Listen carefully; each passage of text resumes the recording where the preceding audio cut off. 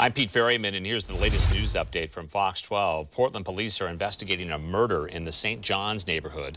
Investigators say a woman was shot to death near North Buchanan Avenue and Fessenden Street early this morning.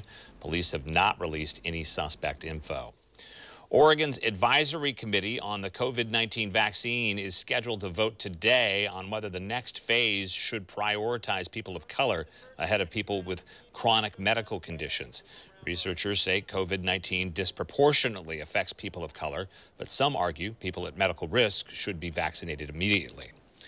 The state of Oregon is sending the Portland metro area, meantime, 17,000 additional doses of COVID-19 vaccine next week.